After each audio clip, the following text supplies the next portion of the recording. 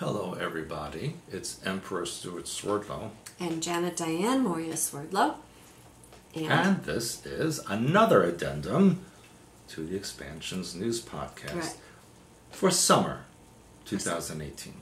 Because I have an interesting story, and this one has to do with androgyny programming. Well, we never heard of that before. Androgyny programming. Never heard of that one before, No. right?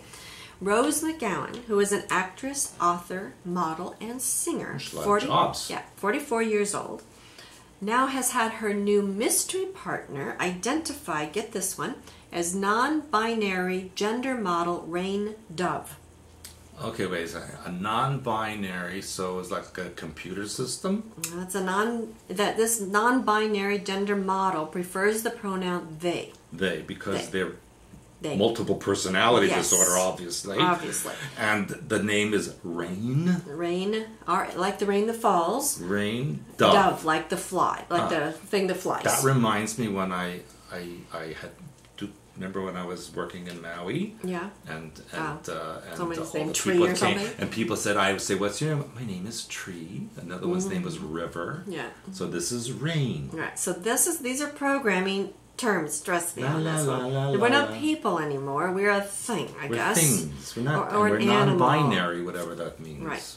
So anyway, this Rain Dove, believe it or not, is a famous model for both men's and women's clothes. Not surprising. Now, Rain was born a female. Aha. But they, in quotes, became a model because this person agreed to go to a Calvin Klein lingerie casting call and then was told to come back. And then now models, like they'll model like one in a man's clothing and then they'll change their hair and then they'll be in a woman's clothing side by side. Mm-hmm. So that's definitely androgyny programming. At least. Now, Rain Dove said in 2015, I think all people are androgynous. They can think all they want, but we're not. You got the chromosomes, okay? I just think we've created these genders. No. So you people out there, you need to read True Reality of Sexuality and 13 Cubed, all about programming and sexuality. Yeah, look it down in your pants and see what parts you have. Yeah. So. And that will tell you your gender. It's Well, very it says simple. here you won't be able to figure out what it's in their pants. Really? That's what according to this. So you're wrong according to this article. Well, you know what? I'll take a look and see. Yeah. So anyway, earlier this year, then Rose McGowan also said she no longer wants to be identified by gender. She says, quote, I don't want to be a man or a woman. That's the thing I'm not. Well, you know, you are. If you got chromosomes that are going to tell you. If you have breasts and a vagina, you're a woman. Well, we have talked about hermaphrodites in here, and these are people who cannot be chromosomally identified as male or female. The scientists don't know. These people are the only androgynous Well, they have people. those people have a reason. These people are the only androgynous. They're hermaphrodites, But you which we can't talk wake up about. one day and say, you know, I don't think I am my gender anymore. Yeah, so. Like that woman who was born blonde with blue eyes and decided she was black. Right. And Now, she's not. It gets. I don't know whether to say worse or better at this point, but I got another story for you. This is the first time I've heard about it. Maybe you've heard about it. Have you heard about a Theyby? A who? Okay, I didn't think so. A Theyby. Okay. Like Could it possibly be a child that came from two non-binary people who call themselves they? No, but you're close. There's a group of people now. They're claiming, it's a small group, but this is how things get started, as you know. Children being brought up without gender designation from birth. These are called Theybies. So the article focuses, and you can read it for yourselves. The article focuses on parents who had twins, and they didn't want the twins to know if they were a boy or a girl, and they didn't want people to stereotype them. And so apparently the woman is an engineer, a mechanical engineer, which is typically a male field. So she said she didn't even want to know what her twins were going to be, and her husband didn't understand that. I wonder why. But for some reason, they went along with it. So at the hospital, when the babies were born, they put the babies in her arms without even telling the parents what the sex of them were. And so from there on, they decided, what if we never tell people what they are? So they've never told people, including their twins, if they're a boy or a girl. These people should be sterilized. Now the issue is this, I'm going to tell you. I told you this last time, it's about like breastfeeding. Breastfeeding was never an issue. I breastfed 20 years ago. It was never ever an issue. I never breastfed ever. Well, you're just not with it. I refused. So, point being is breastfeeding has always been normal. if you are chromosomally male or female, there are differences in your brain and in your body and the physical differences. And so I'm not going to get into that. You can look all that stuff up yourself. Imagine if a cow decided it was non-binary. I think I'll be a bull today. Yeah. Well, anyway, it says that they're calling them in the article progressive parents, which I think they're parents that need to like go to mental health. Not progressive. They're mentally ill. They need to go. That's what I was going to say. They need to go to mental health counseling. Seriously. So there's a Brooklyn couple who says that progressive parents see their child's gender as fluid rather than binary, and that's not true. Again, chromosomally what the heck's correct. the difference? So anyway, there's a Brooklyn couple that has a blog that features their 2-year-old named Zoomer, which sounds like a dog, not a child, offering advice on how to navigate the world while raising a baby. Oh, for Christ's sake. So, let me go on. Oh, yeah, she also didn't want, this couple didn't want other people to know what their babies were in the womb because they didn't want them to talk about them in boy or girl terms. Those are really mentally ill people. Yeah, and then there's I'm going to put this loosely, an expert who wrote a book. She's a developmental psychologist and author of Parenting Beyond Pink and Blue, How to Raise Your Kids Free of Gender Stereotypes. So before she needs to go to a shrink herself. Before I even get into that, I'm going to tell you that a long time ago, when, you know, like hundreds of years ago when we were very, very little, that pink and blue used to be opposite. Pink was for boys and blue was for girls. And I've researched this and I've reported on this before, but you can look that up about how the colors got switched. But a lot of it had to do with marketing. So it's very interesting what they're doing to people. So this expert in her book, Parenting Beyond Pink and Blue, How to Raise Your Kids Free of Gender Stereotypes, said the differences get larger as the kids get older, which suggests it's society and culture that are shaping the differences we see, not innate differences from birth. Now, can you guess why it shows up when they're older? I don't even want to. Well, I'm going to tell you the real truth, not what this so-called expert says, because the hormones kick in. Your male and your female hormones kick in. It's called puberty, which is normal and natural, and that's when you start becoming more cognizant of your gender. Women, the girls get breasts, boys' parts change and grow, they get hair in various places. Children know that one has a penis, yes, one doesn't have a penis, and so on. And so on and so forth. So I'm just telling you, it is in your chromosomes. And now it's in your hormones. But they're saying, oh no, it's culture, right? And I'm also going to tell you, I'll tell you another story. That when my boys were born, I didn't care if they were boys or girls. All I cared about is they were healthy, period. So if these parents, I'm sorry, they need a mental institution. I'm a little bit disturbed about that. If you're disturbed, it's pretty serious. Yes. Anyway, so these experts are saying that it's unlikely that children would be confused by gender open. They're calling it gender open upbringing.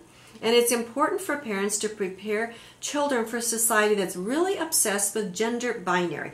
We're not obsessed, it's just this is the way it is. They're coming in and they're changing things. Now, if you care if it's a boy or a girl, now you're gender obsessed. That's just normal. It's a normal thing. Okay? People are going to want to put that child into one of those binary categories. So for children not to be confused, parents have to give the kids language and understanding of recognizing, I'm not taking part in this binary. Yeah, this is like the new vegetarian Nazi thing. Yes, it's horrible. Now, and I didn't know this, and I have children. I bet they're all vegetarians. Listen to this one. In the mid-90s and early 2000s, did you know that they call these the Generation Zers? I didn't know that. Z-E-R-S. Who said that? This is now. So 56%, according to whatever study, did this and labeled them. I never heard. Again, let me know. Did you hear? Who are they? I'm going to tell you. This is the generation born between the mid-90s and early 2000s. Well, that's a short period of time. They call them Generation Zers. Why? I don't know. Anyway, they report knowing someone who uses a gender-neutral pronoun.